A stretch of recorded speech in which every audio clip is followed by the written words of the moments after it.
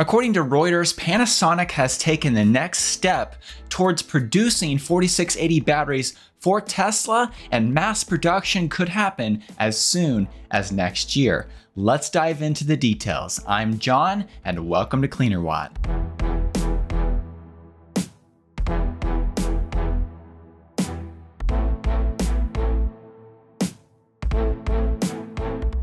As reported by Reuters back in late 2020, shortly after Tesla revealed their next generation 4680 cylindrical batteries, Panasonic announced that they were also going to build 4680 batteries for Tesla in their own factories. Now, according to this June 1st, 2022 Reuters article, Panasonic has officially sent over samples of 4680 batteries that they manufactured over to Tesla. I'm assuming that Tesla is going to use these Panasonic-made 4680 batteries for internal testing before Panasonic starts mass production, and this is a really big deal. Here are a few key quotes from this Reuters article from June 1st. Panasonic Holdings Corp., which makes batteries for Tesla, said on Wednesday it had shipped samples of its more powerful 4680 format electric car battery to the US electric vehicle maker as it prepares for a surge in North American power pack production. So obviously Panasonic delivering these samples is a really good sign, but when is mass production supposed to be happening for these batteries? Well, according to this Reuters article, Panasonic is planning to begin mass production of these 4680 batteries in Japan sometime next year after March of 2023, which marks the beginning of their new fiscal year. However, this article also mentioned that Panasonic plans to move production of these batteries to the US in the future. When it comes to where these Panasonic battery factories could land in the US, according to this Reuters article, once again, quote, the Japanese conglomerate is looking at potential factory sites in Kansas and Oklahoma that would supply the Tesla plant in Texas. Now, in just a minute, I'll dive into why this is a big deal, but I want to talk about some key takeaways from what we learned in this Reuters article. First of all, with mass production happening as early as March of 2023, this is going to be huge because Tesla is planning to start manufacturing the Cybertruck in 2023 next year. And the Cybertruck is going to have a big battery pack. If it's going to offer a 500-mile range version like when they first launched it, that's going to take a lot of batteries, as we've seen with Ford's F-150 Lightning and the Rivian R1T. In order to move a heavy truck and to go long distances, you need a large battery pack, even if that truck is very efficient like I expect the Cybertruck to be. And so Tesla is going to need a lot of batteries. We'll talk in a minute about Tesla's current factories and how many batteries they're able to produce there and where they're moving in the future with those factories. And we'll talk about how many vehicles they could produce with that capacity.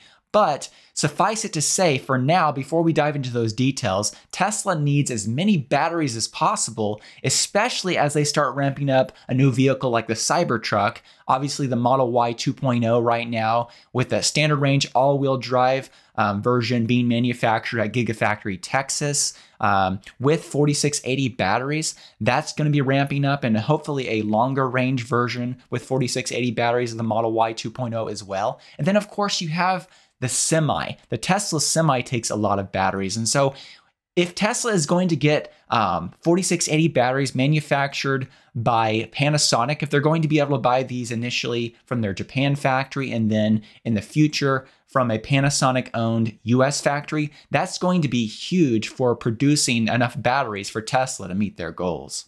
I also found it really interesting that Panasonic is looking at factory locations in Oklahoma and Kansas potentially.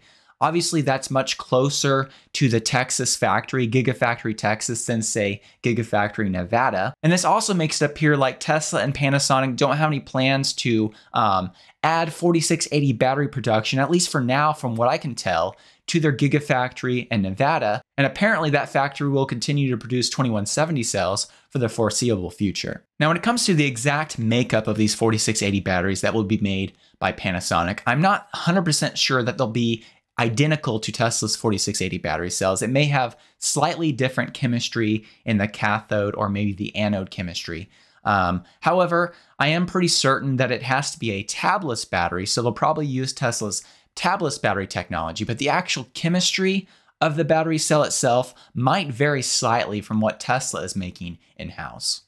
Now, as a reminder, these Panasonic-made 4680 battery cells are going to be in addition to the in-house 4680 battery cells that Tesla is producing now and that they plan to produce in the future. When it comes to Tesla's current 4680 battery production capacity, they have a pilot line at their Fremont, California factory, which, when operating at its full potential, should be able to produce somewhere around 10 gigawatt hours of batteries per year. Tesla has also installed quite a bit of 4680 battery manufacturing equipment at their Gigafactory Texas facility, and battery production appears to have started there. For reference, at Tesla's recent Cyber Rodeo event at Gigafactory Texas, on one of the displays, the following was stated. Made at Gigafactory Texas, our new tabless 4680 cell lowers the cost per kilowatt hour. We have everything we need under one roof to produce and assemble the first high-volume structural battery pack using our fully integrated process.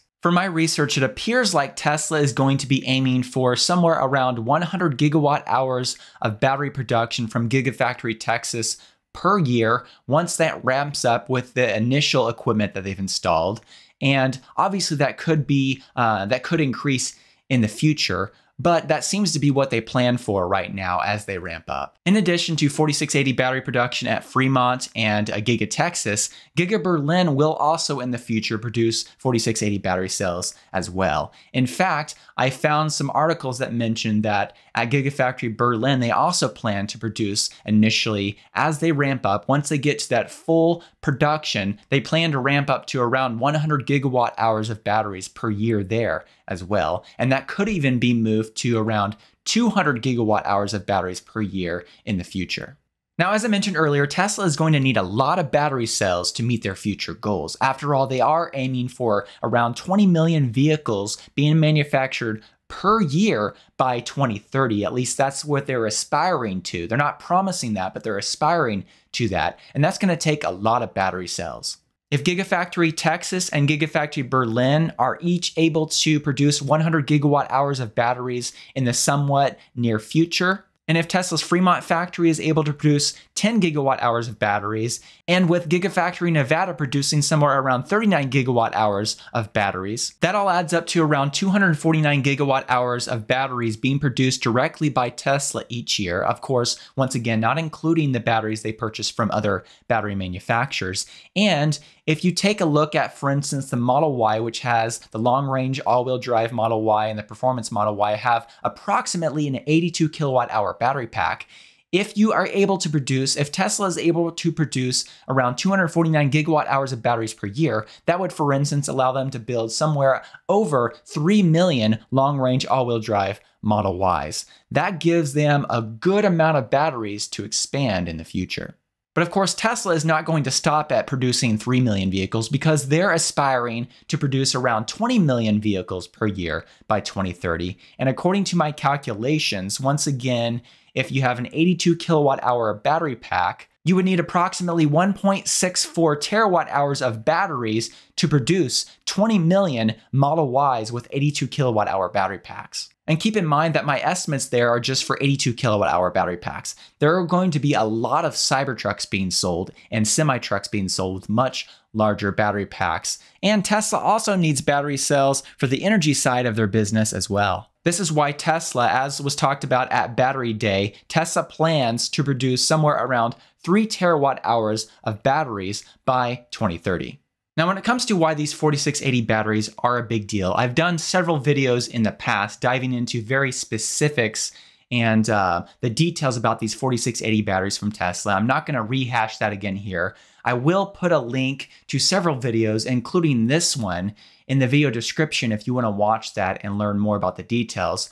But just in a real quick one-sentence way, once these 4680 batteries do reach full mass production, these batteries should be able to be produced by Tesla for a lower cost per kilowatt hour than their current 2170 battery cells. And the technology underlying these 4680 battery cells should allow Tesla to manufacture more of these in a smaller footprint. Now, beyond just the 4680 battery cell format being a big deal, it's actually a really big deal that Panasonic is really close, apparently, to mass producing these battery cells, these 4680 battery cells for Tesla as well in the somewhat near future, because this gives me a lot of hope that Tesla's production in the future hopefully will not be limited by battery supply. With all the batteries that we've talked about that they plan to build in-house, somewhere around 3 terawatt hours per year by 2030, as Tesla is aiming for, plus what Panasonic's going to be able to produce at their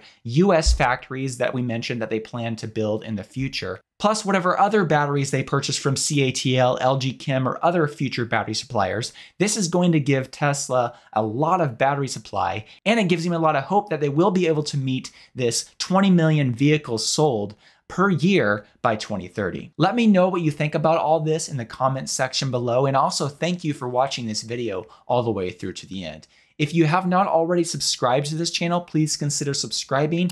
And if you did enjoy the video, please consider clicking that like button. I do want to take a moment to thank the Patreon supporters who support me every month and help make this content possible. A special thank you to my performance supporters and also the other supporters listed on the screen. If you'd like to find out more about the Patreon community I've set up, I'll put a link in the video description. Thank you so much.